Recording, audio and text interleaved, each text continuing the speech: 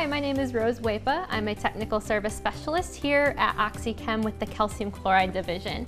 Today, I was going to talk with you about melting speed and specifically what differentiates melting speed between different deicers.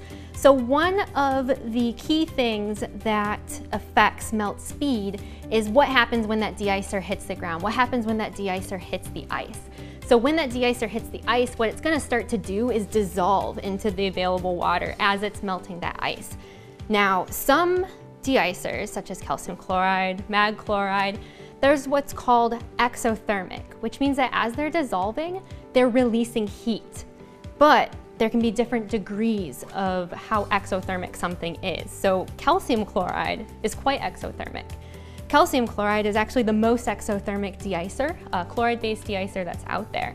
So when you put calcium chloride down, you're actually going to see quite a heat increase as compared to mag chloride, which means that calcium chloride can melt faster than magnesium chloride. But you don't just have to take my word for it. Here I have some water, some calcium chloride, some Peladow, and some magnesium chloride.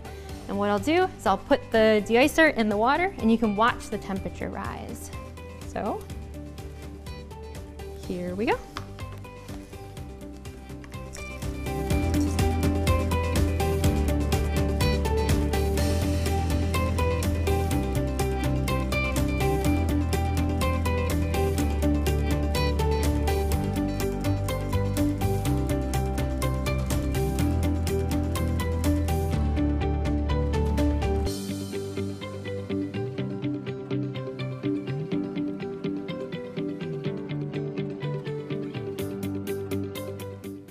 So as you can see from this experiment, there was a significant difference in temperature rise between the calcium chloride and the magnesium chloride.